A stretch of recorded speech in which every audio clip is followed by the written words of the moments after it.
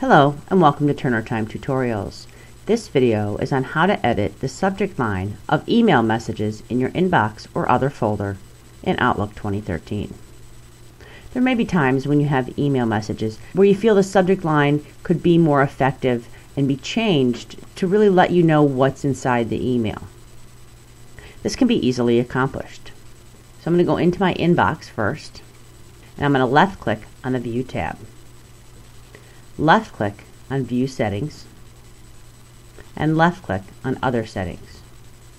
We're going to place a check mark in the box that says Allow in-cell editing. Left click OK and left click OK. And now what we want to do is apply this view to other folders as well as our inbox. So while still in the View tab, left click on Change View, and at the bottom, left click Apply Current View to Other Mail Folders. We're going to get a selection box that allows us to select other folders where we'd like to allow in-cell editing, which is what we just changed in the view.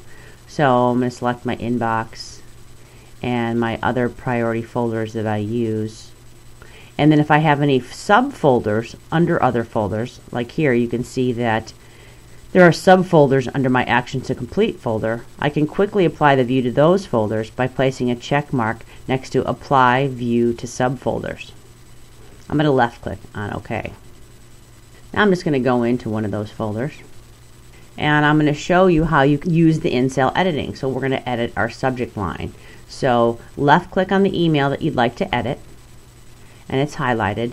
And now I'm going to left click one time inside the subject line, and you can see here that my cursor is flashing, so that indicates that my cursor is in the subject line.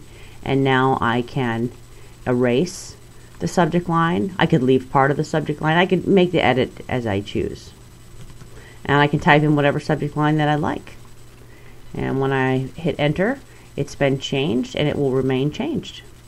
So you can easily edit the subject line of an email message in your inbox or any other folder by allowing in-cell editing. If you have any questions, please email info@getturnertime.com. Thanks for watching and have a productive day.